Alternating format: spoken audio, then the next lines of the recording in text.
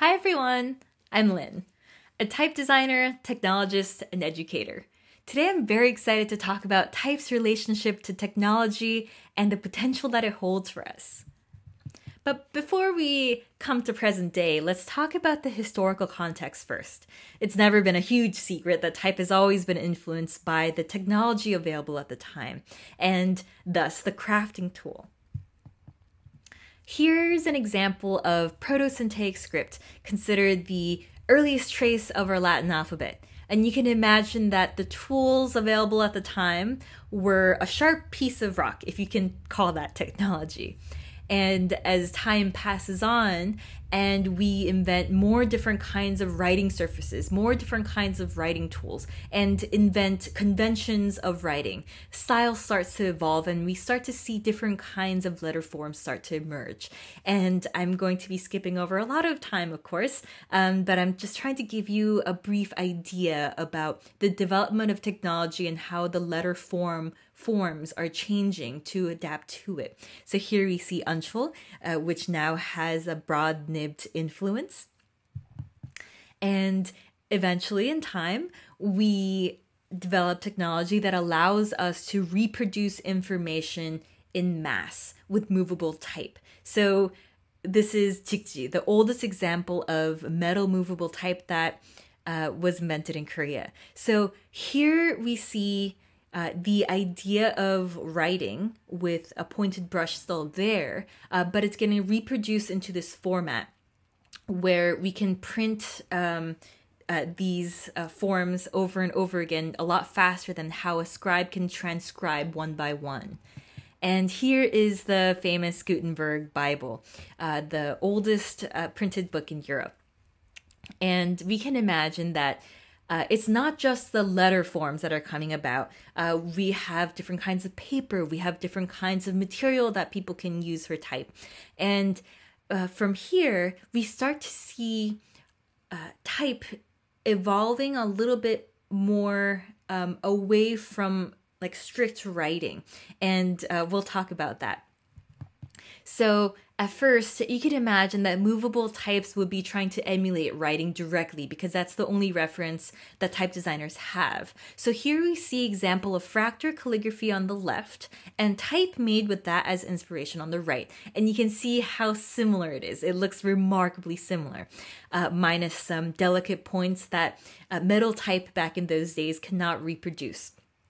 So you can imagine that metal type, because they needed to be printed with some kind of pressure over and over, they would probably want to reduce the amount of delicate parts on that type so it doesn't break after however many runs of printing. And after a time, we start to see the departure of type from the literal pen. So here we can see Romain de Roy from the 17th century, the King's Roman. So this typeface is said to have been designed by a committee and embraces so-called rational principles, as you can see by the geometry that is shown on top of this G right here. And you can imagine with anything completely geometric, the hand and pen can't quite reproduce that. So we see this departure. And of course, sometimes this departure away from like the pen, straight out of like human hands goes a little bit too far off, like such as fat faces, right? But here we see the people of this time trying to go to the extremes for the sake of style rather than pure limitations of technology. At this time, it's probably driven by culture. So here we can see the so-called fat faces, which are probably getting used so people would pay attention as they were going by on the street, like, to catch people's eyes for the sake of advertisement. But oftentimes, technology did play a critical role in changing the shapes and styles of letters. So if you remember from just a few minutes ago how movable type was designed so it could print well on paper and save its form in the process, you can imagine that when the concept of the screen comes about, it changes a lot of things. So if you can imagine a physical printing process, there's ink, there's like metal bits of type, right? And the ink and all these factors. So if you can imagine that as like a unit of technology that is being used to create type, and then all the way to the screen, which, you know, the screen is very, very different from ink and paper and all these different things, right? So you can imagine a lot of things would also change. So here we see an example of the ATsci type for Atari on the upper left. So here we see how the type has been designed so it optimizes for the screen, which was a very low pixel resolution at the time. And so instead of type being concerned with little bits of delicate metal bits, we see type being concerned with how less pixels it can use to fit in a certain amount of screen space. And this is taken to the extreme for specialized bits of technology, such as a microwave screen or the 7-segment display, as it's called. You see numerals here and not quite letters, but you can imagine that with the invention of a 7-segment display, people would have had to rethink what these numerals should look like. So instead of a 3 that is round, they probably had to think of a 3 that has all these straight segments. And you have probably seen variations of this for things such as the outside of trains or signs that are a little bit older than like new modern retina screens or something like that. And you can imagine there are other things happening as well, such as this stencil lettering over here. I can imagine that when someone wanted to put down some type on the side of a big shipping box, they didn't want to bother with some very expensive methods of printing, so they took stencils and then spray painted or like painted something on there. And you can imagine that because they were making stencils, they needed to ensure that the letter form counters didn't pop out. So you can see this 8 is connected by like a bar that goes all the way from top to bottom. And there we finally get to the digital letter form. Now that digital writing tools are becoming more and more commonplace, it's getting easier to make our own tools as well. And I want to talk a little bit about what the digital form means to us as creatives and designers, and what this may mean for the new letter shapes that may emerge in our contemporary times. And as type nerds, we probably definitely know that type is a visual system, right? So we think about type as a cohesive system where everything looks similar from the 0 digit to like the 9 digits and punctuations and so forth. We expect them to all look visually cohesive. And if you're more of a type nerd, such as being a type designer, you probably also know that type is a modular system. So it's almost like little Lego bricks that you are forming together in order to create this visual system.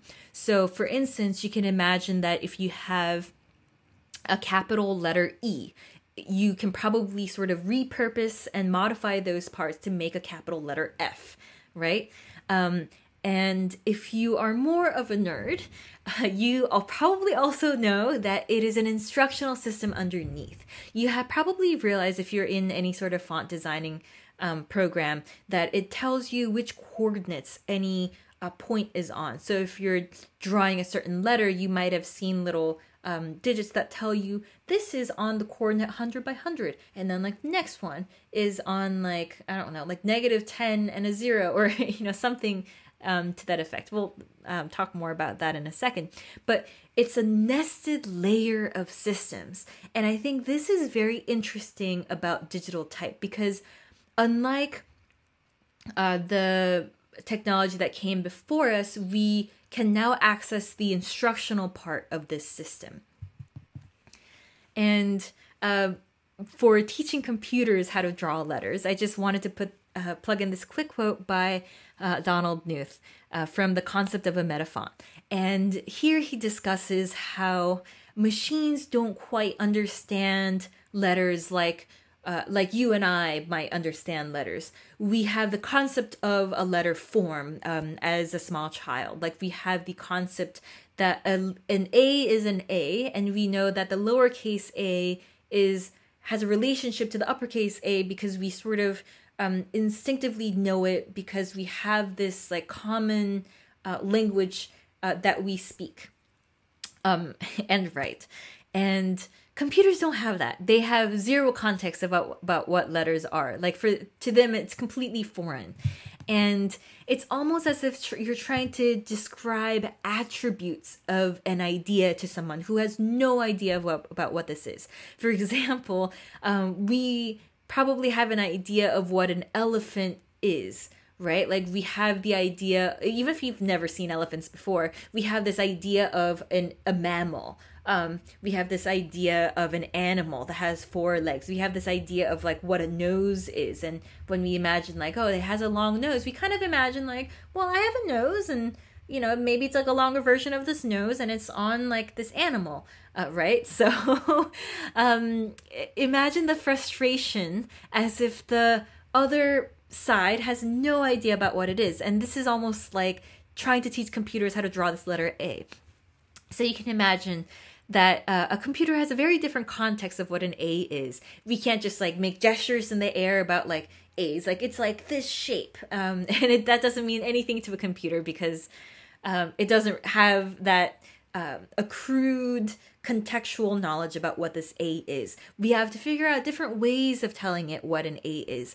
We can say, hey, it's a raster image and it's like a series of these on and off pieces of matrix data, or you can say, hey, it's like the thing that's encoded in the Unicode 0.65, or we could say, hey, it's a series of these coordinates, and if you draw these coordinates, you get the letter A, right? So let's dive a little bit deeper into the coordinate idea.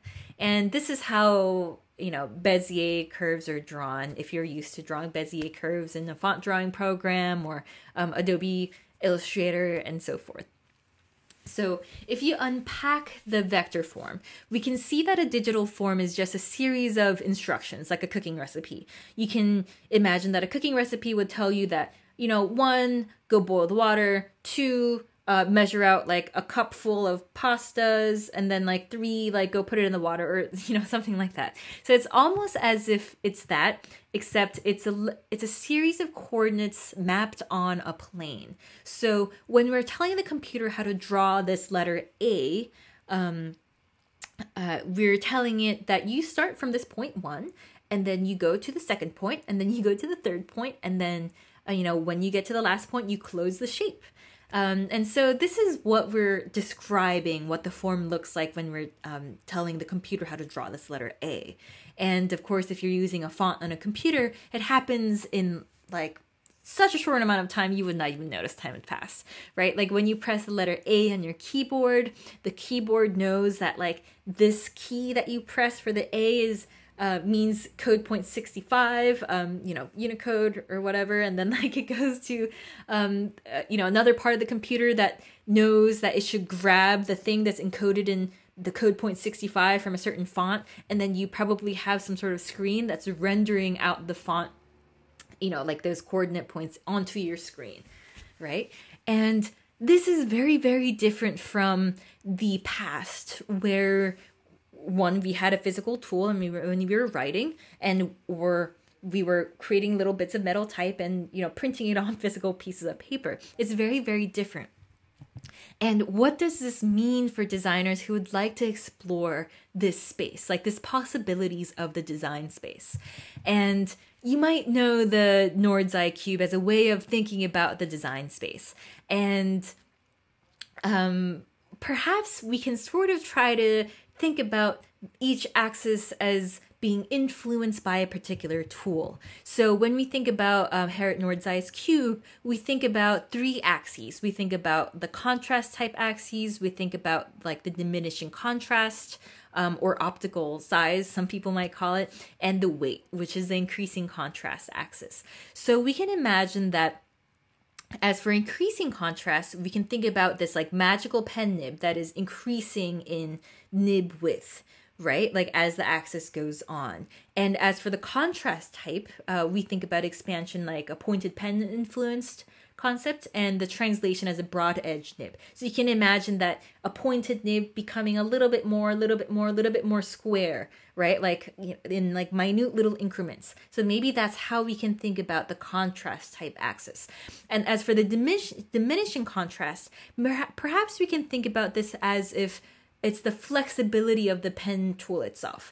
If you have done calligraphy before, you'll know that even if the pen nib shape is the same, it can behave very, very differently if it has a different kind of flexibility. So if it's less flexible, it creates less contrast.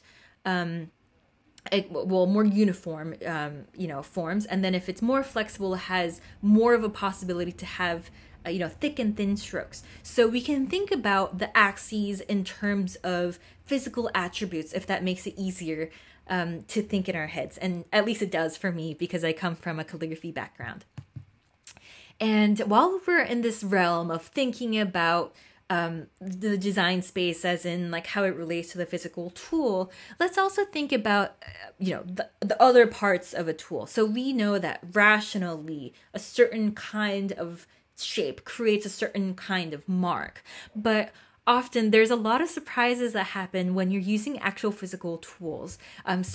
Some pens might have a different kind of handle that make you grip it in a certain way that makes a difference when you're writing. Some paper might be more smoother than others. Some ink might be more viscous or watery than others. Some types of metal might be more malleable. And so where am I going with this, right? You might be wondering. And I just wanted to point out that the idea of a tool is sometimes different from the actual experience of working with the tool. So like sometimes physical materials misbehave. Like this ink splatter that I got when I was using too much ink. I was probably writing this out over and over, and it was probably like the 10th time. And at the time I was really disappointed because I was like, oh, like it looks so good, but ink splatter, I'm gonna have to start all over again.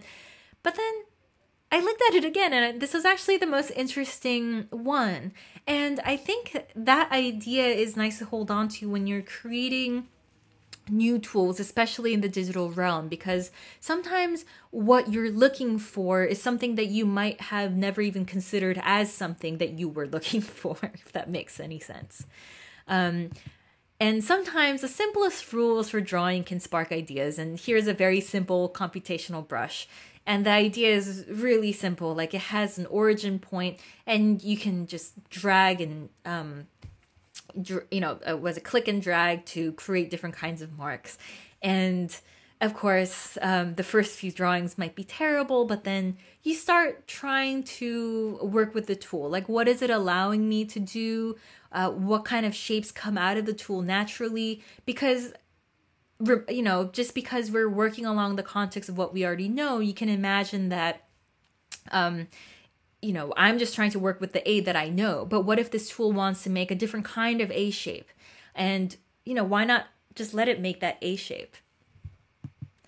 Here's another computational tool that I built that was a little bit more complex. I was inspired by the concept of metafont that we were talking about way earlier, and Alison Parrish's mesmerizing library. And here's the link if you want to check it out. I wanted to build a tool that would allow me to save the gestures of sketches and allow me to render out all these different kinds of strokes, almost like a pointed brush that I could reprogram the pressure after the fact. So here you see me,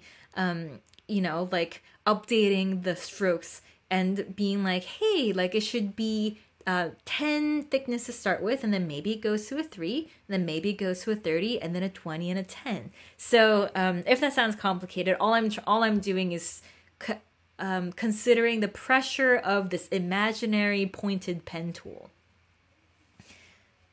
Yeah, and here you see like all kinds of whack things happening, but sometimes like the glitchiness is endearing in its own way. And I'm not saying any of these tools are perfect, of course. but I just love to have fun. Here's a fun one. So with Kevin Ye, my partner, we recently launched a new design studio called Typespace Continuum. And we used our website page to showcase some really fun computational sketches. Now this is live type that is being manipulated by the user. So as the cursor goes around, you can see that sometimes it lets you manipulate those Bezier coordinates, as you can see here. You're manipulating those like coordinates, saying like, hey, I want to change what this coordinate looks like. And here we can see the type getting sliced into all these different dimensions and getting skewed. And this is all possible because the malleability of type, right? So like digital type specifically. So these are just like really fun concepts that we've been playing with.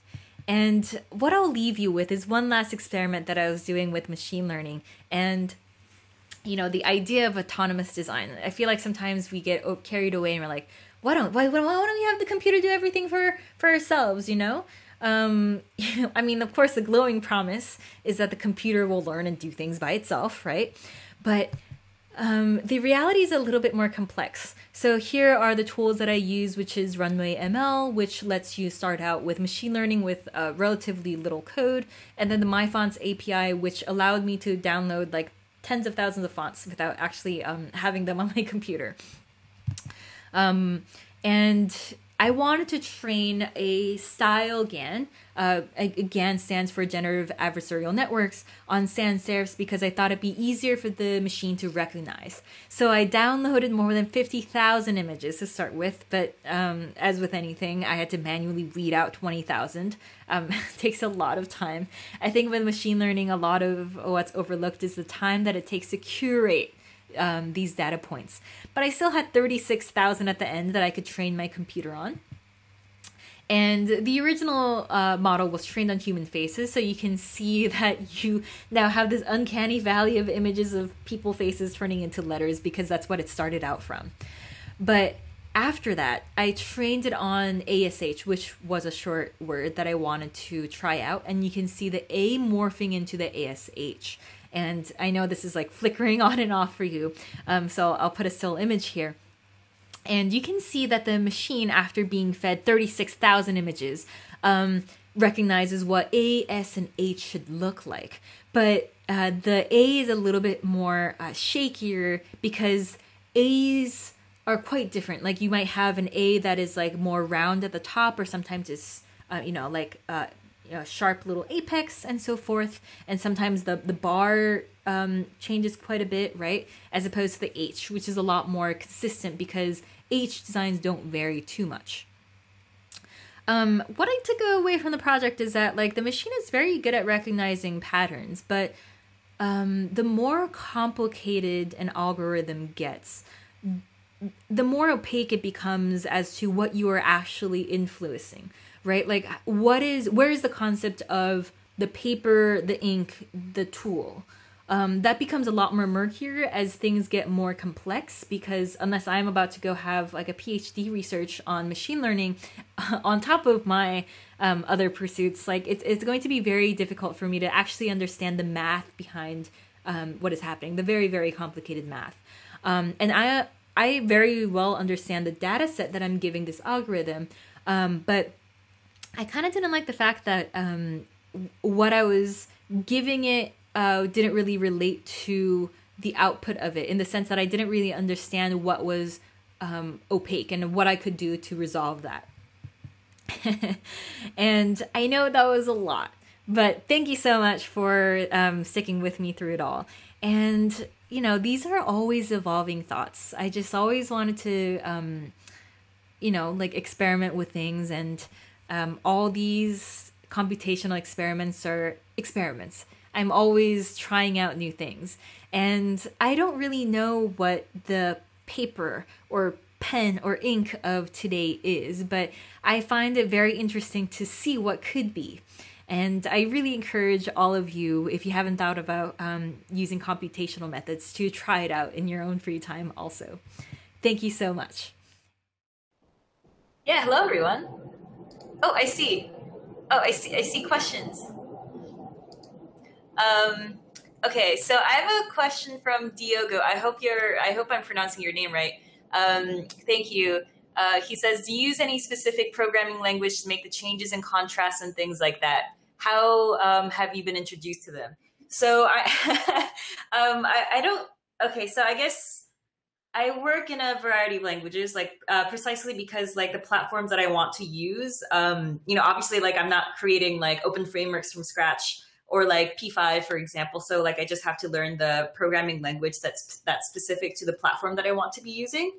So I have to say like I don't use any specific programming languages. Like all the things that you've seen were written with different platforms. I think some of them were C++, the C++ language in open frameworks, and then also Python in PyQt5. Like so, PyQt5 is like a platform, and also JavaScript for P5.js.